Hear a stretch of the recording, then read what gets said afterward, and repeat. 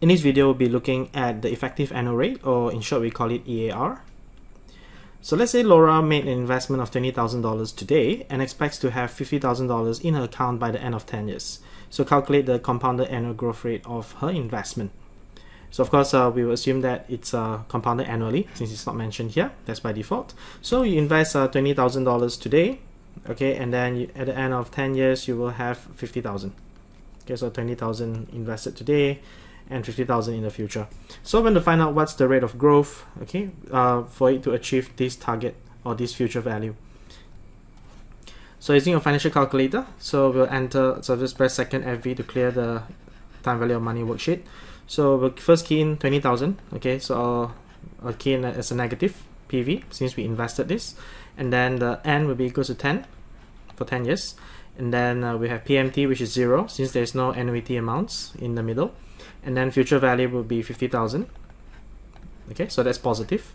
So our PV is negative and FV is positive. So then compute IY, then we'll get 9.596% per annum.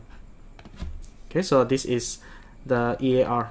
Okay, this is the 9.596% per annum. Okay, so that's the rate of growth every year in order for this 20,000 to grow to 50,000 in 10 years time.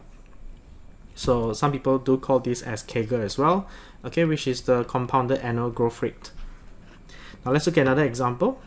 So let's say this time Laura made investment of $20,000 today at a rate of 10% per annum and compounded quarterly for 6 years. So calculate the effective annual rate of her investment. So the formula for EAR will be to take 1 plus the annual stated rate, okay, annual percentage rate, which is 10%.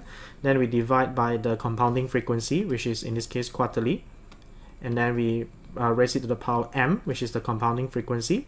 Then we minus 1.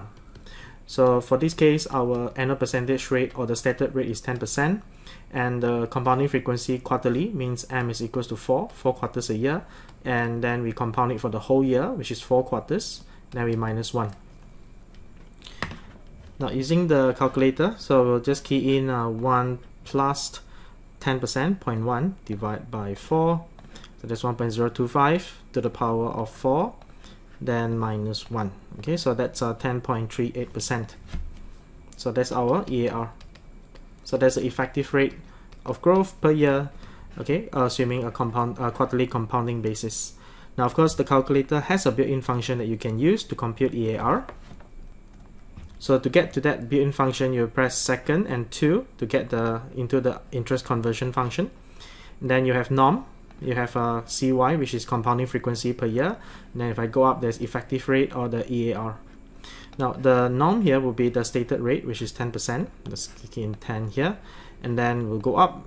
The compounding frequency is quarterly, so that's 4. Then we scroll up, so your effective rate here, you press compute, CPT, and then you get 10.38%. Okay, so that's an easy way of getting the effective annual rate.